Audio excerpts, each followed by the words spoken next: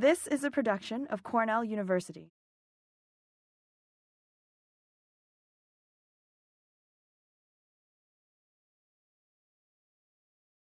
We're starting. We wanted to wait a few minutes because the road was closed and it's very cold, and we thought some other people might show up.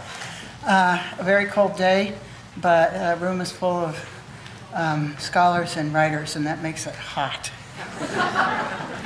James McConkey came to Cornell in 1956 and taught here until 1992. And I may add, I don't think he missed a reading in that time. And he certainly continued to attend readings in this room and others. The most faithful audience, I think, in the history of the program. We thank you for that with this attendance here. And he's here today, too. Before coming to Cornell, still a very young man, James McConkey, we call him Jim. Jim served in the Army during World War II and was severely injured and nearly killed in a Jeep accident shortly after the Normandy invasion. He's written very eloquently about seeing the light and being saved by, I think, penicillin at that time. Eventually, he went to the University of Iowa, where he received a PhD and overlapped with a writer named Flannery O'Connor. After serving as a professor in Kentucky, and he's written a whole book about that experience, he took a position at Cornell. Nabokov was still here, and so were two of what became many of Jim's famous writer-reformer students, Thomas Pynchon and Richard Farina. I might add that two other of his former famous students, well, at least one's a student, was Laurie Moore, and Alice Fulton was also here when Jim was teaching. Two big names. I don't know if Alice is here, but I'll call out to you. Jim, after he retired in 1992, he continued to write and publish. During the time he was at Cornell, he was an editor of Epic. He was the chair of the Council for the Arts. He was the arts advisor to the provost, and he helped found the MFA program, which has brought many of you to this room today. He also helped in many different ways, but also chiefly as an advocate, sustain the undergraduate and graduate writing programs when there wasn't a lot of enthusiasm among quite all of the English faculty. And when there was very little funding for writers or for readings or for Epic. I think I can safely say that we would not be gathered here today as a writing community and reading community if it were not for the work on behalf of the English department, the program in creative writing, and the university, the work of Jim McConkey. The occasion of this reading is the republication of Jim's book, Court of Memory, and I think it has a new title. Is it now called The Complete Court of Memory? The Completed Court of Memory. One of 14 books that Jim has written or edited, and surely one of the best books ever written by an American. I first encountered the book in the New Yorker when sections of it were being published, and could not believe my luck when the next year I got to meet the author and take a position in his university. When I returned to my home university after my interview, and it was a nearly disastrous interview, but I think because I did so poorly, Jim led the writers in voting for me. I think it was a kind of a pity vote, and they said, if we don't hire her, I had the same experience when I was a waitress. If we don't tip her, she won't make any money. And I think they thought if we don't hire her, no one will. And when I got back to my home university, the first question the fiction writers asked me was, did you meet James McConkey? Is he nice? Because how could anyone be as nice as the James McConkey is in those brilliant stories that are now appearing in the New Yorker? That's a true story, Jim. Is he nice?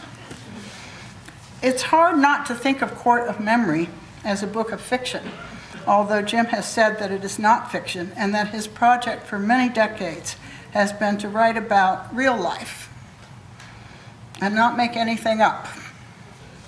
and reflect on life and not make anything up while reflecting. What he writes about is his family life and the animals that share it. And I was once a part of a house sitting team and fed many of those animals. It was amazing how many there were. There were horses, dogs, cats, and there were some birds that seemed to be expecting to be fed as well. I mean, wild birds that came. It was like going to the home of St. Francis. His life has not always been happy. His father, and he's written about this, his father left the family for 3 years to marry another woman, so there's been some darkness there, some reason to be unhappy. But Jim McConkey always writes his way back to the light. Rarely have I encountered in any writer's writing a heart as large as the heart of Jim McConkey. To read him is to experience the capacity to forgive and the capacity to love. I mean that literally. I feel at times as if I have loved Jim's 3 sons, and I've only met one of them. In fact, I just met another one and a son-in-law, but I feel I've loved you all my life, Larry. Because if you are reading good work, whether you call it fiction or just narrative, you experience the powerful emotion that created that work. And that's one of the reasons it's always a pleasure, and it's also very moving to read something by James McConkey. Today, some of his family is here. That's why I've met more than one son, and I would like to welcome them, Larry and Diana, as well as Chris, and ask you to join me in welcoming Jim back to Cornell and back to the podium. Thank you.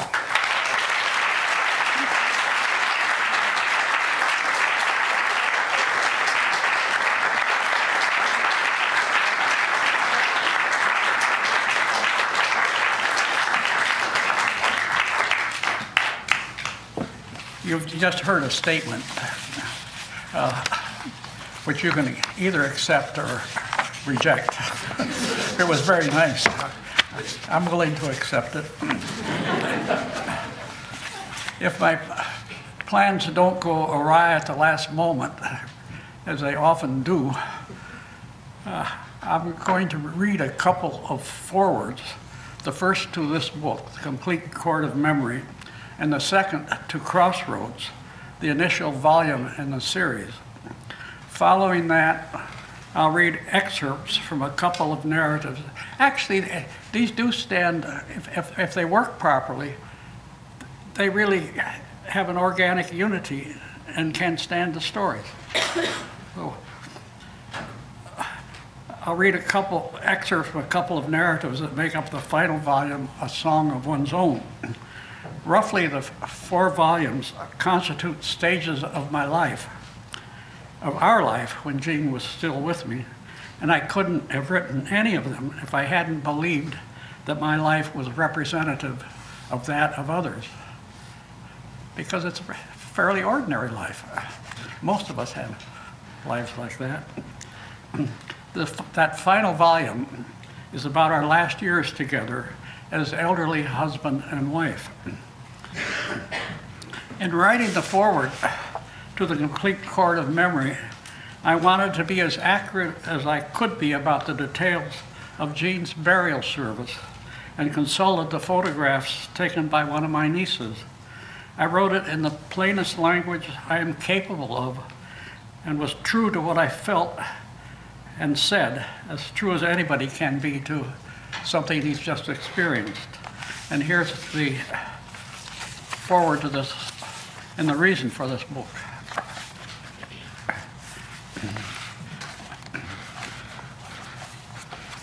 Gladys Jean, my Jean, died at our home, the Greek Revival farmhouse at the Crossroads we bought more than 50 years ago.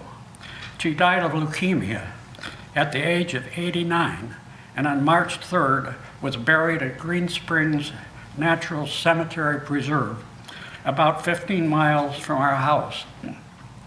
Green Springs is unusually high ground, and provides lovely vistas of hills, forests, and valleys. It is often windy there, and in winter covered with snow. In other seasons, as grass rises and then ripens in the meadows, Green Springs becomes a habitat for birds. Statuary, mausoleums, headstones, constructions of any kind are prohibited. Natural burials are as simple as possible and are intended to avoid environmental harm. Jean's body, wrapped in a shroud, was carried on a plank through snow on a path of pine boughs to the gravesite. A blue canopy covered the open grave and the space for spectators to stand. A cushioned folding chair was reserved for me, Jean's 91-year-old survivor. The service, at my request, was limited to family members. They were our 3 sons, both of our daughters-in-law, Jean's nephew, Dale, who lives with us, one of her nieces with her husband, and a grandniece. From long custom, I use we and our as if Jean were still alive. It's a habit I don't mind holding on to. 2 thick boards have been placed over the narrow part of the grave. The 4 pallbearers, Dale and our 3 sons, Larry, Chris, and my namesake Jim, the plank containing the shrouded body to those boards, where it remained during the brief service led by the coordinator of spiritual care for hospicare. After several minutes for silent meditation, she asked us to share with each other our reflections, to say whatever was on our minds. We were bundled up against the cold. We were surrounded by snow. We were gathered around a body that, encased in its white shroud, was shaped like a carrot. A description like that sounds bleak, but that is almost the reverse of the setting's effect upon me. First of all, that shrouded figure was not Jean. Her consciousness, her mind, her memory had vanished, fled. Her body would soon be returning to the natural world from which it had come, and that would be true of mine and the bodies of us all. I felt an intimacy with the others at that gravesite that went beyond family, and of course it came from the knowledge that all of us, all living creatures are mortal. I listened while other family members spoke about their memories of Jean, though I decided not to say anything because I didn't want to break down the way survivors often do at funerals. I was surprised to find myself speaking of something that had never occurred to me over the decades that I've been writing the autobiographical narratives that constitute Court of Memory. Hadn't realized really until I heard my own voice now acknowledging this new awareness. Jean is so crucial to this major work of my writing career that I couldn't have written it without her presence. The present volume, The Complete Court of Memory, is dedicated to her. It reprints the 3 previously published parts, Crossroads, The Stranger at the Crossroads, and Stories from My Life with the Other Animals, and provides a conclusion to the series. A Song of One's Own, the final part, consists of personal narratives not previously collected. And then I'm reading next another foreword to Crossroads.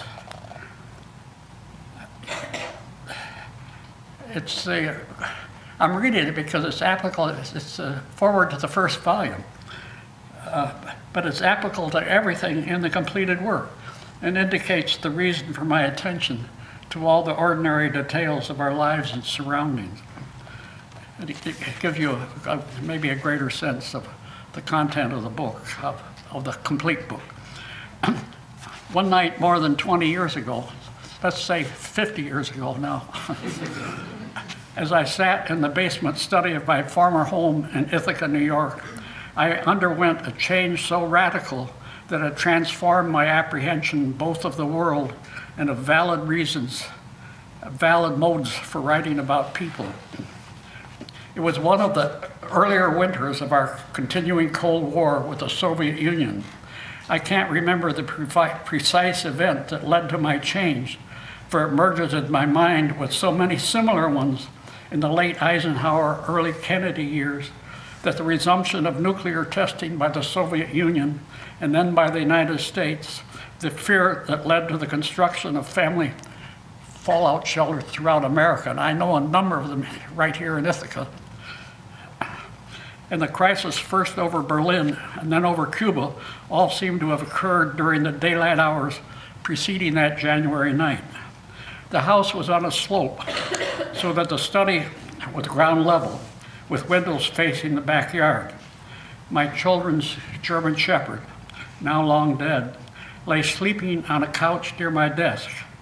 It was late. When I was younger, I chiefly wrote in the hours surrounding midnight, and my wife and children also slept 2 stories above.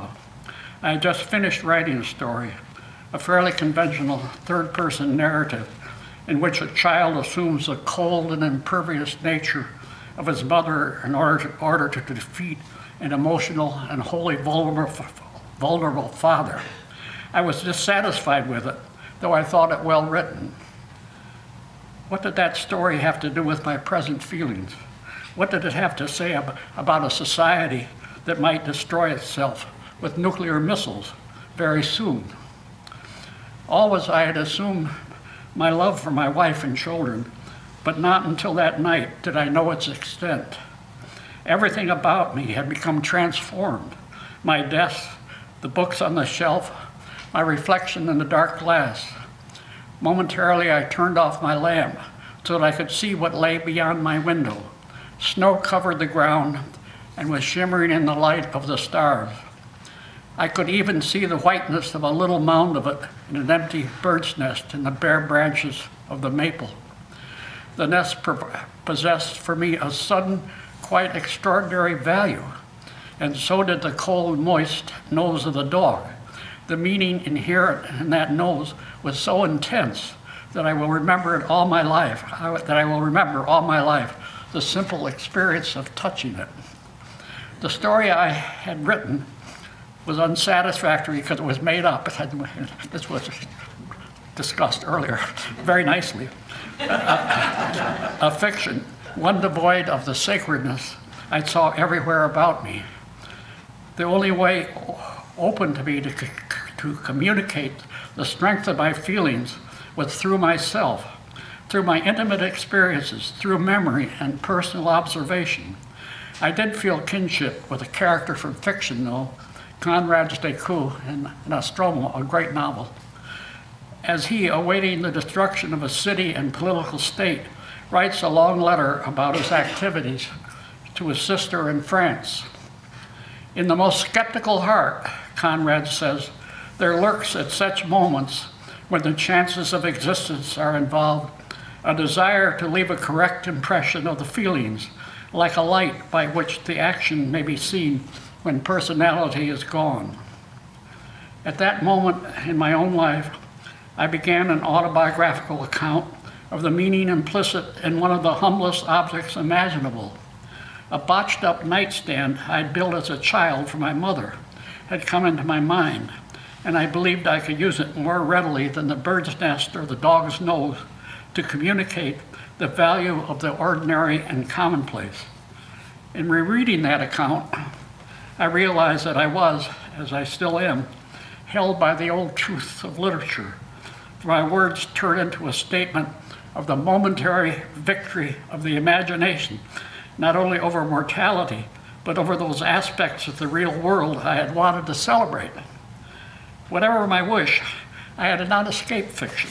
I had simply made myself the central character of a story, finding in my own experiences and dreams a greater authenticity than I could in those of any character I might invent. Though I didn't know it then, that story was the beginning of a book, the first volume of which was called Crossroads, and which is here reprinted with the second, A Stranger at the Crossroads. The change I felt in myself that night was reflected in other writers at roughly the same time. It was a change wrought by a sense of desperation at the folly of public affairs, by a sense of the human irrationality demonstrated in present history and the history of the recent past, including the evils of Auschwitz. One either went inward, striving to testify to the meaning that still existed for the individual, trusting that the aspirations and emotional needs of the self so depicted would be representative of the responses of the separate individuals who read about them, or one went outward beyond the personal truth to the region in which the sacred apparently no longer existed, the outer world in which the individual had lost his uniqueness, the world which lacked apparent logic or causality or even substance. I was really thinking then of what became postmodern literature, in which this does apply. I don't think it applies so fully anymore. More than 2 decades have passed since that January night, and the sphere which is literature has begun to tremble with whatever possibility the continuance allows, like a bead of water in a blighted but still living rose. If the sense of imminent catastrophe was a provocation of crossroads, an encounter at the crossroads with a young stranger was a seed of the companion volume, begun after a lapse of 10 years. In telling me of his most intimate concerns, he needed a listener, maybe for his survival, and I was the first he found. He so moved me that I saw myself as someone much like him.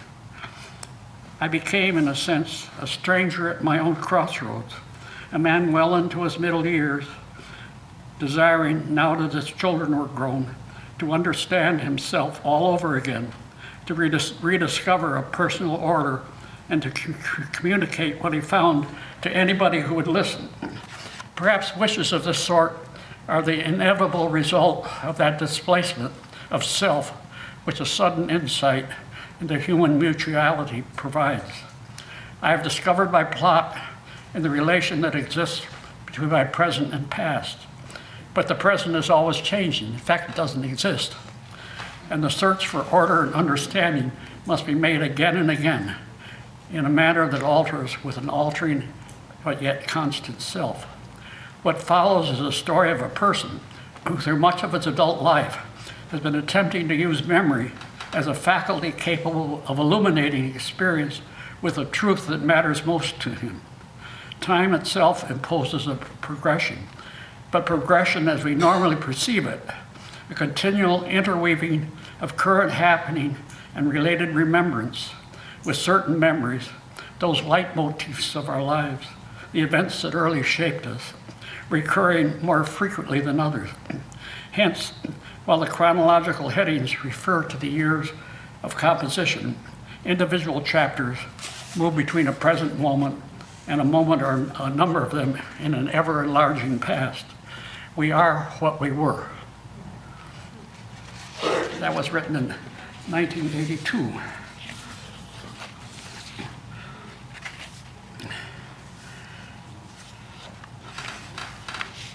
Then I'm going to read now just 2 excerpts from material in the last volume. I'm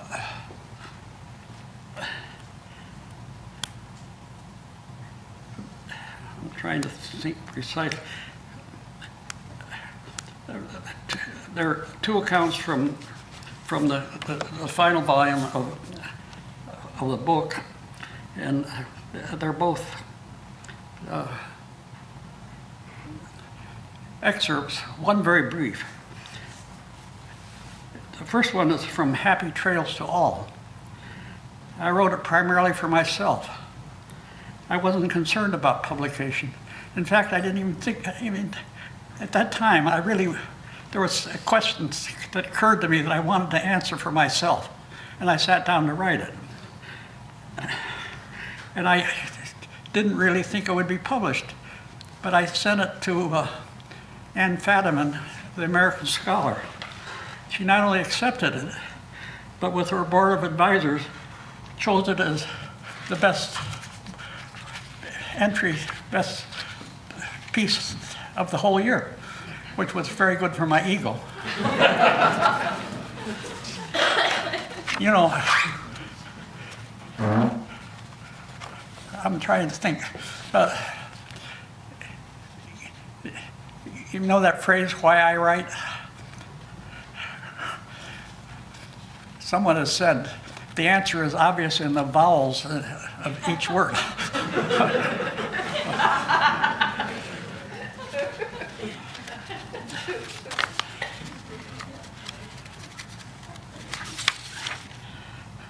With one exception, all the material in A Song of One's Own first appeared in the American Scholar. For Robert Wilson, who replaced Ann Fadiman as editor, kept encouraging me to keep writing. I kept telling him this is the last thing, and he said, no, it isn't. Happy Trails is an attempt to sum up my life as best I could at the time. I guess there's a certain amount of irony in the very brief segment I've chosen.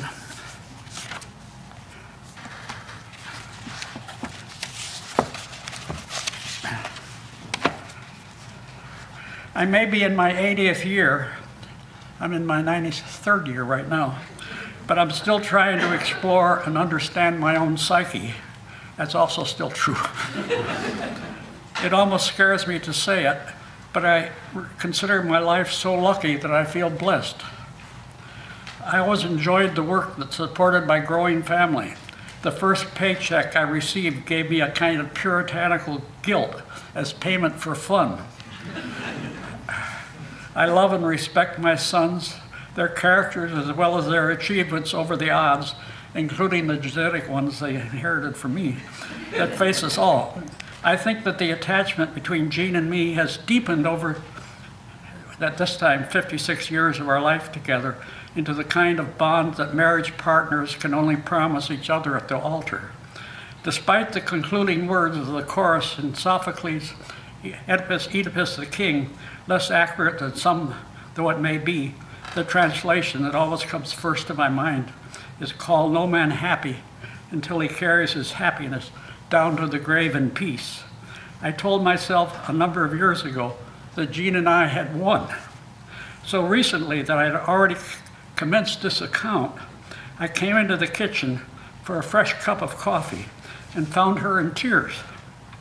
When I asked her the reason, she said she'd just been listening.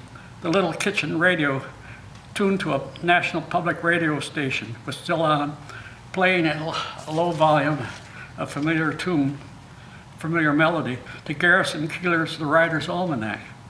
He had recited as his poem for the day that well-known sonnet by Shakespeare, linking love to the ever-growing awareness of mortality, to the knowledge that life, like a fire, ultimately consumes itself. This thou perceivest, which makes thy love more strong, the concluding couplet as a lover tell his beloved, to love that which thou must leave ere long.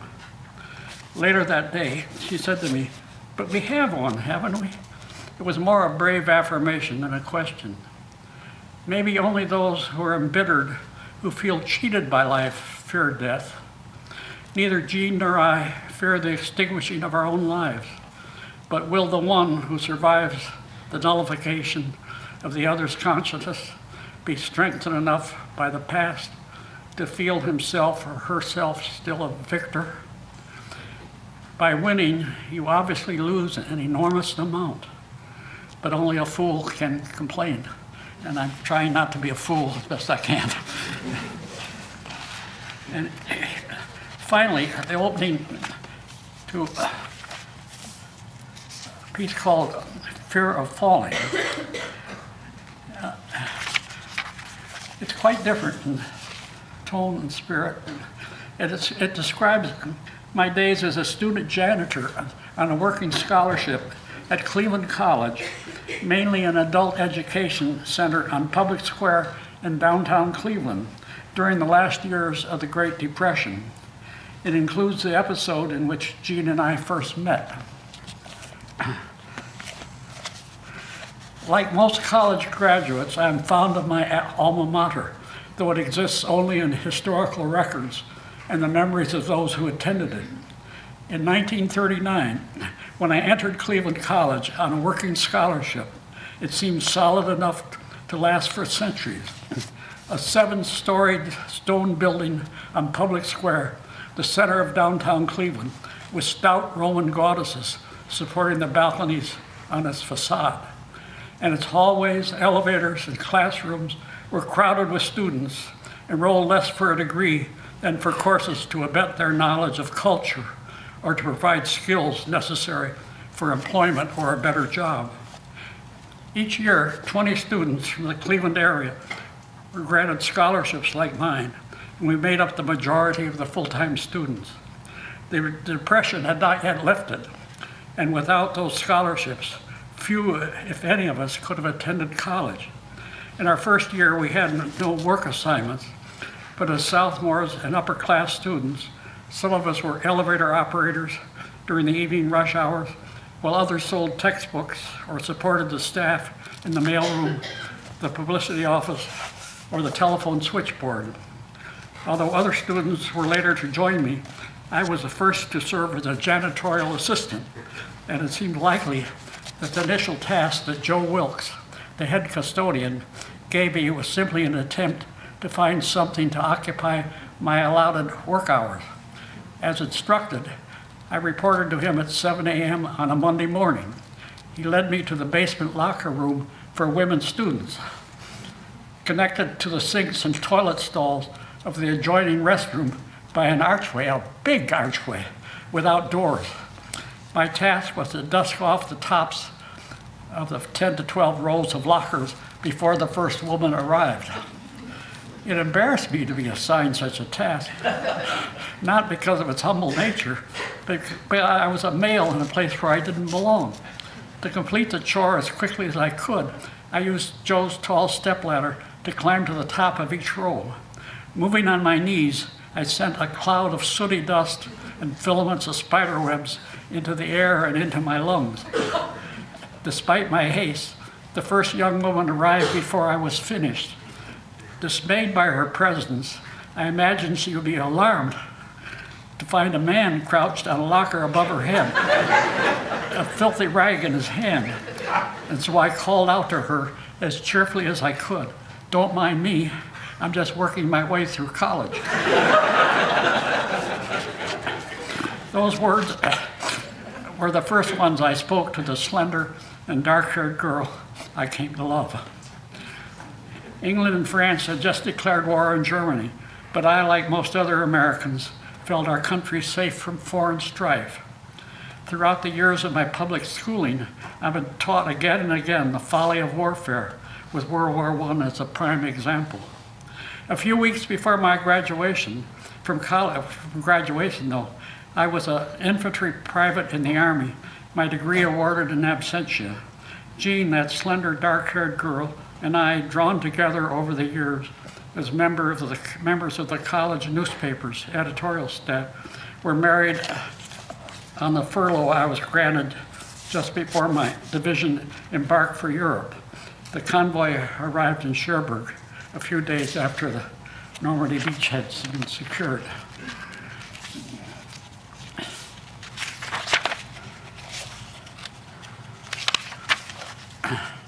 Serving as an obedient neophyte on a janitorial staff is not a bad preparation for service as an Army private. For example, my experience helped me pass inspection whenever a platoon lieutenant put on white gloves to test for dust on the frame of my bed or in the corners of the heist window behind it. Impressed by my speed in dusting locker tops, Joe Wilkes promoted me to the crew of custodians that on Saturday mornings washed and polished the tiles of the first floor lobby and wide corridors. And that experience proved pertinent in the Army too. Accompanied by the music of a radio playing at full volume, the rhythmic movements of the Saturday morning floor cleaning squad had something in common with my infantry division's parade drills, during which row after row of soldiers stepped to the beat of Sousa marches, and for that matter with Tolstoy's depiction in Anna Karenina of the growing pleasure that Levin, surely the author's alter ego here, feels in joined in the line of peasants scything a field. 2 or 3 full-time custodians and I first mopped the floor with a solution of water and trisodium phosphate. I think that's been outlawed. And then, while the tiles were still wet, we moved in unison down the halls, rubbing the abrasive pads attached to our shoe soles against gum and other substances still marring the surface. Ultimately, after rinsing the floors with clean water, we waxed and buffed them. Before we left for the day, we admired our joint accomplishments, transitory though such shining floors were. I felt so joined to my fellow janitors that the following year I founded an organization of student and full-time custodians, Eta Mu Sigma, the Greek letters representing the Elevator and Maintenance Society. I had joined a social fraternity, but when Jean said that yes, she'd like to have my fraternity pin, I gave her the one I valued far more, the society's pin, with the image of a mop and a bucket embossed in silver-colored metal. She lost it. I don't know if Joe himself was unwilling to do it, or if the other full-time custodians had refused, but he chose me, so much younger, and hence slimmer and more limber than the others, as the most capable janitor for a special task. The thousands of pigeons that lived on Public Square roosted at night on the surrounding buildings. Many of them roosted on the 5th floor ledge of Cleveland College. The art studio was on that floor, and the art teachers and their students were bothered by the stench of pigeon droppings on the ledge whenever the windows were opened because of heat or paint fumes. My assignment was to climb out one of the windows to scrape the accumulated layers of guano off about 40 feet of ledge. Joe and I arrived at the studio door to discover that an unscheduled class was in session. Fortunately, the door was at the rear, and the studio was a large room. Since the students at their easels were gathered in a semicircle in front, Joe decided our work wouldn't disturb them. And so we entered, bearing our equipment, a scraper, a brush, a pan, and a metal pail, Joe leading me by the heavy rope he had tied to my waist as a safety precaution. From the doorway, we hadn't seen the young woman the students were sketching. Standing on a platform, one arm on the back of a chair, she was the first nude female I'd ever seen. Were her breasts and the rest of her immaculate body really gleaming in the blue spotlights I continue to carry in my memory? Or is that blue glow my subjective response to what I saw? Though I resolutely turned to the task at hand, I was seeing that glow as I stepped out the window onto the ledge. Joe handed me the scraper, brush, and pan once I kneeled outside. With that vision blinding me to all else, I felt no fear, though I doubt that Joe, playing out the rope as I advanced, would have been able to support my weight if I'd fallen. Each time I filled the pan, I returned it to Joe at the open window to dump the dirt into the bucket. So I could have looked at the model again and again, but I didn't. To see her once was a gift granted me by chance. I was no furtive peeping Tom. By the time Joe and I had finished, the modeling session was over. The generations of undergraduates I taught at Cornell in the second half of the last century would have been amused, I imagine, to hear that at their age, their professor's first view of a naked woman enabled him to clean pigeon droppings from a high ledge of a college building without the slightest fear of plunging to his death.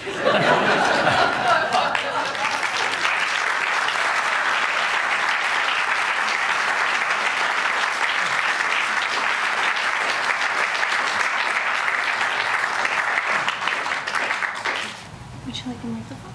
Oh, thank you.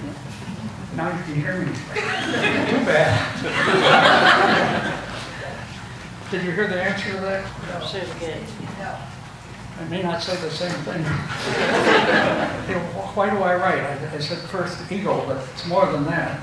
It's partly that I have to use my ego to get subsumed into something larger than myself, which is really why I write. But I can't do it any other way than through myself. Yes? So did teaching amplify your writing, or did teaching teaching just take time away from it? And did you see any shifts in the student writing that you were getting? Like all teachers, I've sometimes complained about the number of manuscripts I was reading. But no, I really feel that I taught generation after generation of Cornell students, and they all seemed idealistic, and they all were the kind of people I was very glad to teach, the kind of people who would make, if not good writers, good readers, which we have need of. But it was a pleasure, and it really helped. It enabled me to maintain a sense of optimism about us in spite of all the terrible things as a group we do.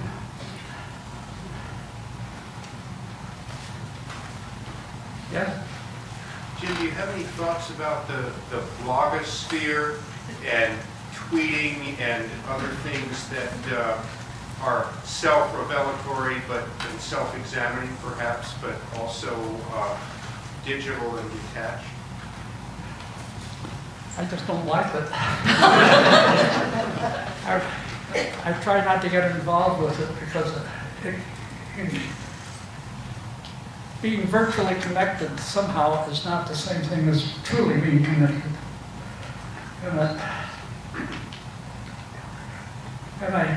You know, Ian Forster's motto in Howard's End was "Only Connect," and that's a pretty good motto. But I don't think you connect through most of the things that are available to us on the internet. You see, I'm very old-fashioned. Yes? I haven't had a chance yet to see the cover of. I haven't had a chance yet to see the cover of your book, but I know the earlier books were categorized sometimes as autobiographical fiction, and I was wondering whether this one has a slot that's been put on the cover, or how you yourself, what term you would give to your writing. We're kind of in the post-memoir times now, you know, Yeah, and your work preceded all that. What is it called here?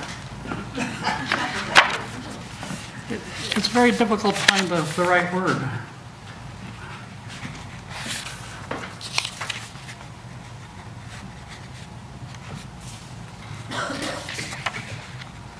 Should be on the copyright page, shouldn't it? Oh, I don't know what. Here's some. Maybe it doesn't say. Oh, well, actually, when I started doing this, no one knew what to call it, and it's not the same thing. It's certainly not the same thing you normally think of when you call something a memoir.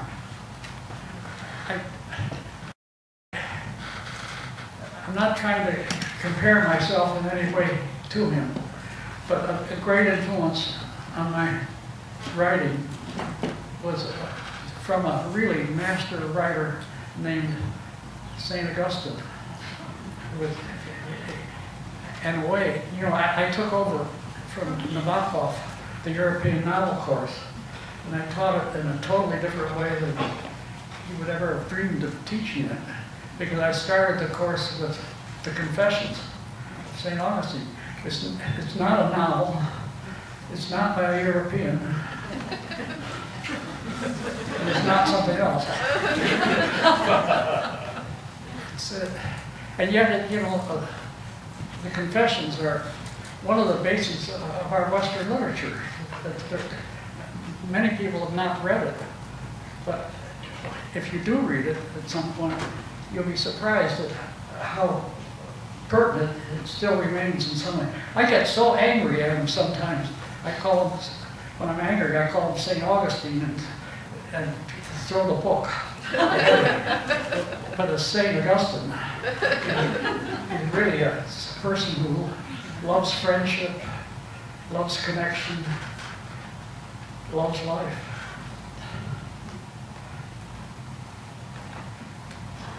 Yes? After you moved away from writing fiction, did it change how you taught fiction? I said what? After you moved away from writing your own fiction, how did it change how you taught fiction? How I talked, how I wrote? Did it change how you taught fiction? Oh, yes, of course it did. It changed everything I did. I can't precisely tell you why, but I became less interested in fiction that was just plot-driven, that didn't have something beyond the plot. And I wanted my students to be concerned with something beyond themselves.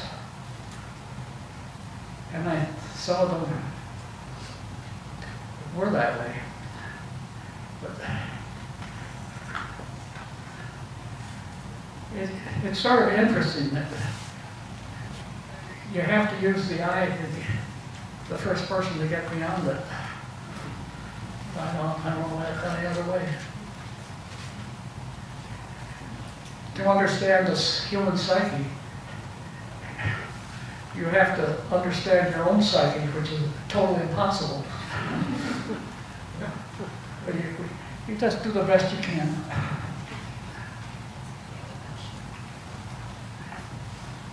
Yes? Jim, when you began writing, what gave you the most encouragement? Was it just doing the writing alone, someone in your life who supported you, or how do you get going? My parents had no books in the house. That didn't come from them. But when I was in the 5th grade in Paducah, Kentucky, my father moved every year. Before I graduated from high school, I went to 15 different schools, which was an education in itself, but it threw me back on myself because I never had time to make friends.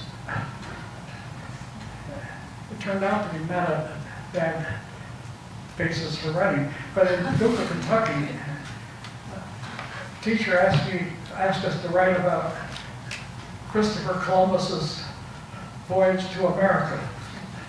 I was very naive then, but I did write about it. I didn't know about what happened to the indigenous people. I certainly didn't know that he would write back to Queen Isabella that he'd come across these natives, these Taino Indians. He said they're very gentle, they're very generous, they make great slaves. That was Columbus. But anyway, whatever I wrote about Columbus, in my naivete, the teacher liked very much, and she just encouraged me to continue writing. Another, I don't remember her name. That's bad of me, but I don't. When I was in the 6th or 7th grade in Little Rock, Arkansas, the teacher took a group of us. She must have self-selected us somehow, and we were in a little seminar room. And she had us respond to a poem by Sidney Lanier called The Song of the Chattahoochee. I don't know if you know the Song of the Chattahoochee. High o'er the hills of Habersham, down the valleys of Hall, I'd hurry amain to reach the plain, run the rapid and leap the fall. That's nice, isn't it? Run the rapid and leap the fall. Anyway, I hadn't known this dimension of words, that the way they sounded could be used in some way to augment meaning. And I was so excited by that it encouraged my own desire to write. So those are 2 episodes that did what you asked for. And I think that's true.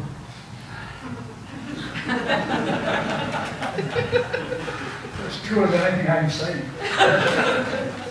Yes? Well, question your honesty for a minute, Jim, but if you had decided to make up, If I had what?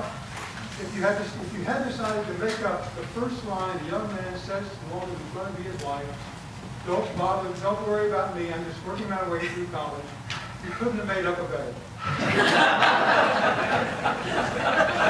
Well, let's say I made it up then.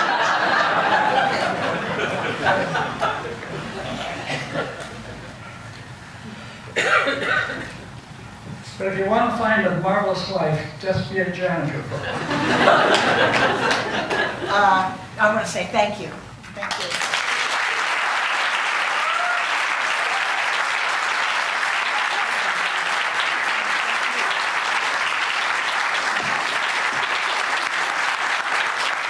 I think I forgot to tell you that the Zalaznick family is sponsoring this reading and all the readings this semester.